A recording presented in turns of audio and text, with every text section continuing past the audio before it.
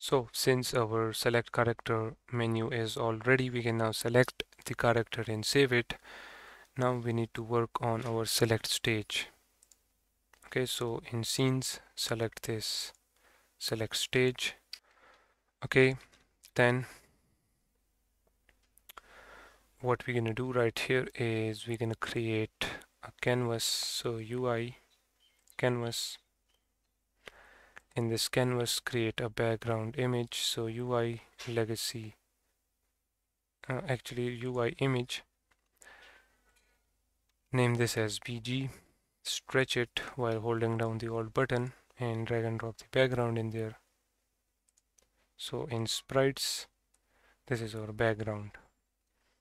Okay, and make sure that your canvas is scaled with screen size and it is 1920 and 1080.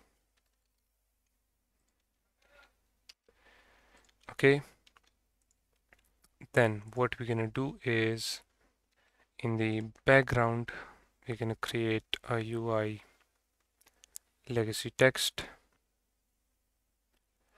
Okay, move this text to top center right there. Click on scene view.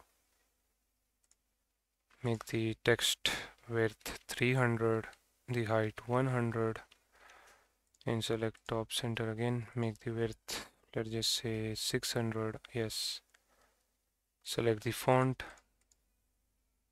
Make its color white. Select the font size, and right here type select character. Give space. Okay, make sure it is the text is aligned center and then down below like this. Okay, select character now. Name this as heading.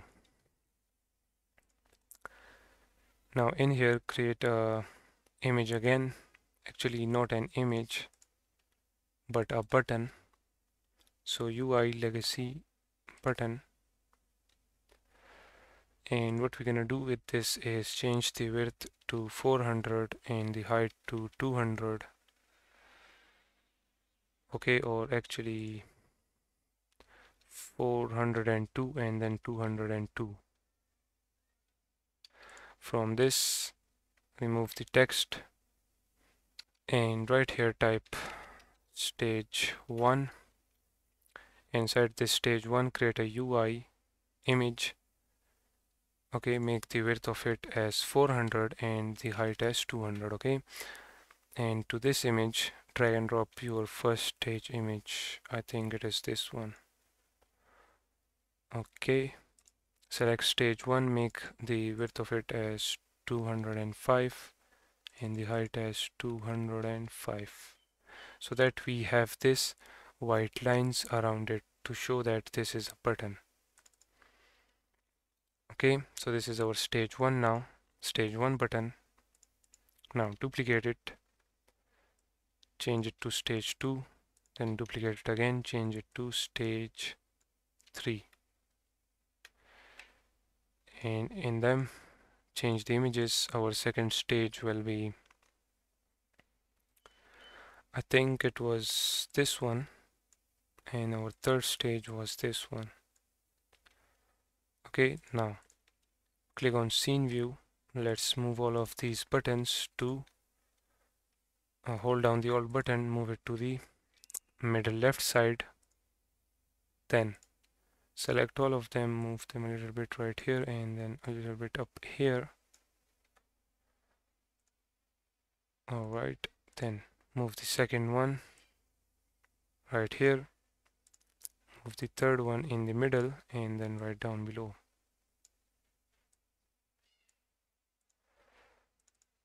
Okay,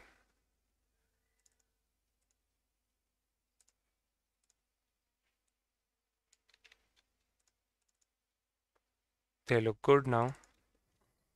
And actually we need to change the heading to select stage, not character.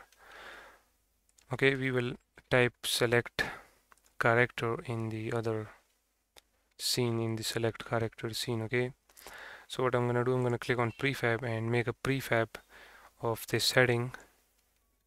click on scene, select stage, open up prefab again, open up the canvas and drag and drop that in there. Whoops. Drag and drop heading in the canvas and there it is. Now name this as select character, and for the color I'm gonna click on this, pick a color from the screen and I'm gonna select, for example, this color. Okay, so now as you can see it looks really good. Click on prefab, unpack completely, that's it.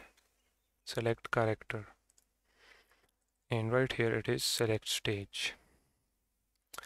Now whenever we click on this one it will open up, it should open up and you can see it should play the first stage, then second stage, then third stage.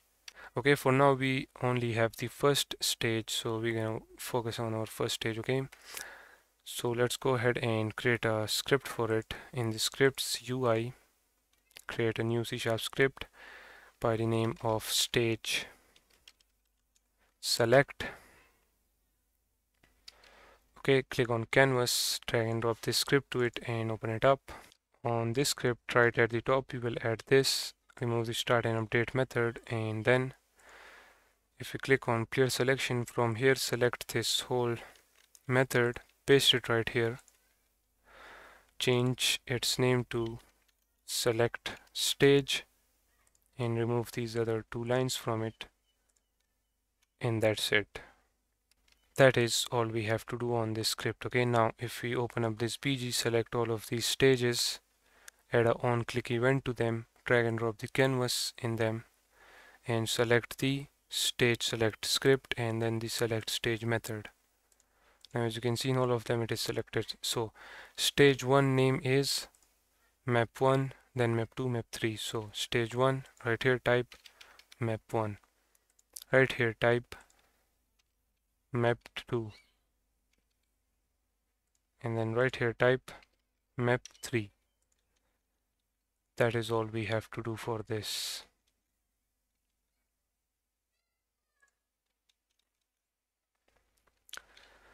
Alright, now let's click on main menu back again. Let's start the game from our main menu.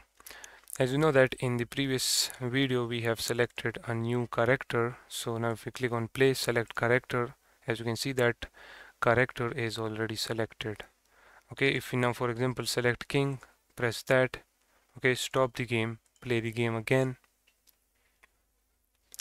you will notice that when the game starts, click on play, select character, as you can see that character is already selected. Now if you click on play, select stage, select the first one, as you can see the first stage is started. We have the king character. Okay, and this king character is not because we select the character in the main menu, because that king character was already active in the stage 1. Okay, for example if we select some other character, this Eddie, click on play, click on select stage, select the first stage, as you can see we still have the king character active. We don't want that.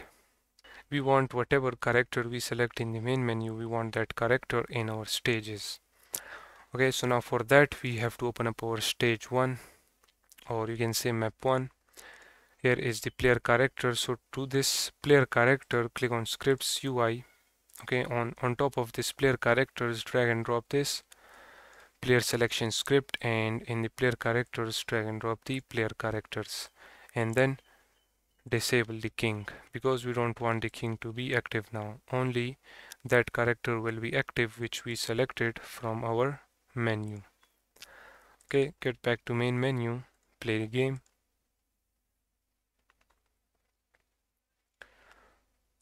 As you know that we have selected Eddie, so if you click on play, select stage, select the first stage, as you can see now Eddie is selected. If we stop the game, go back to main menu, click on play and click on select character. Let's select this character now. Click on play again, select stage, select the first stage. As you can see now this character is active.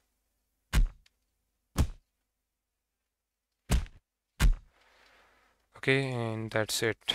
Now we can select characters and select a stage. For now our map 2 and map 3 or stage 2 or stage 3 is not prepared. But before preparing that, what we're gonna do in the next video is to select different type of opponents against the player, because we don't want the same opponent again and again. Okay, if you open up map 1, as you can see, we have two different types of opponents. So we want that whenever a game is start, we want different types of opponent. Alright, so I will show you how you can do that in the next video.